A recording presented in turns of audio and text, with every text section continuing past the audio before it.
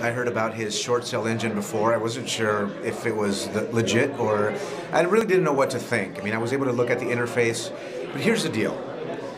What I do know is that this interface software, what it does is something that I believe no other engine does, and it has access to, well, is it top secret information?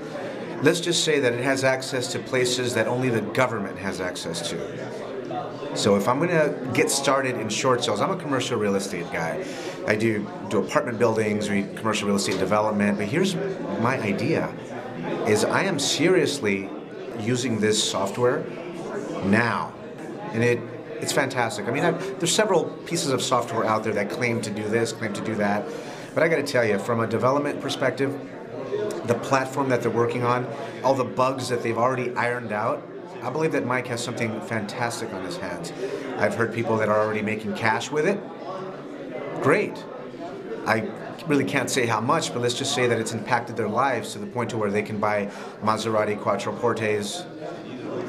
Some of them are looking at the new Bentley Mulsanne. Let's just say that people are doing well with it. And I believe that if you're interested in a software platform that's easy to use, the interface is friendly, and you're not going to be cluttered with all these strange buttons that you don't know what they do. You want access to information that's not readily available to a real estate agent or some guy who has access to the public library internet. This is information that you can't get out on the street.